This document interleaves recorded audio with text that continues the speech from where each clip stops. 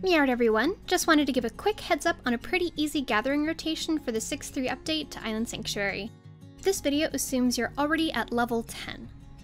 First and foremost, pick up the new level 10 quest from our felicitous cat coworker, as it gives you the recipe for the tool you need for the new tree materials.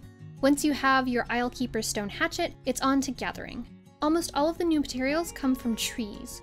Resin comes from the Tuolong trees, wood opal comes from the mahogany trees, beehive chips come from apple trees, and coconut comes from palm trees. I've marked on the map my preferred apple and mahogany circuit, then I gather palm and Tuolong doing my two other circuits. In addition to the new tree materials, there are multicolored isle blooms. These only grow on the west side of the big mountain at Small Spring. I incorporate them into a larger circuit that also includes the Western Salt Cave, a small patch of palm trees, and the Western Copper Patch.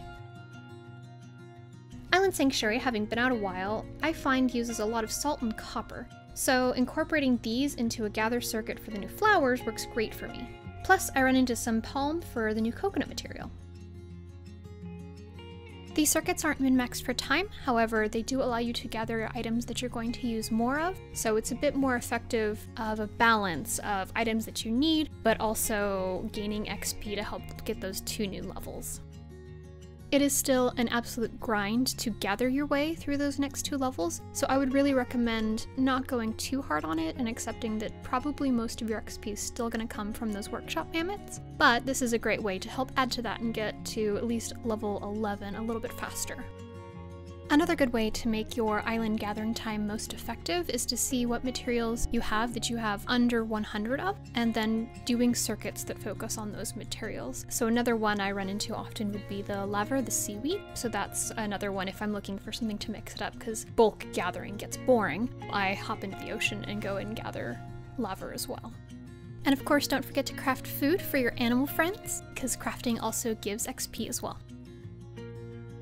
When I get tired of that circuit, I switch over to the one that centers around the primary hemp circuit, and also can pull in the cotton and eastern copper circuits, as well as add in the eastern salt cave, and pick up a fair amount of palm trees as well. I also run into enough Tuolong trees along these two circuits that I'm gathering that last new material at a decent rate as well. Speaking of the workshop mammoths, if you're looking for suggestions on how to best use their time, the Overseas Casuals Twitter account at Workshop Parrot gives great recommendations each week, although you're going to need to be careful at the moment on what level you're at as to what recommendations to follow. And starting next week, it looks like they're going to only be giving recommendations for level 11, so if you need to do some catch-up leveling, they're not the best at the moment, but once you hit that max level or are more in step with what level they're on, it's a great resource if you don't want to decide what to make yourself. Although I actually quite enjoy looking at the markets and giving a guess at what's the best option to go with. Aside from that, if you're looking to power level through gathering, I would really recommend finding circuits that you're comfortable in, and also put on either a TV show or a movie that you're looking to catch up on, and just kind of get in the zone with it, and switch up those circuits that you are doing every so often so it isn't quite as mind or wrist numbing. Another good way to make this less of a mind-numbing chore is to go to your island first, then queue up for roulettes, then while you're waiting on the roulette queue, to go ahead and gather a bit. That way you can kind of break it up into small little chunks during time that you're otherwise waiting anyways. And that's it!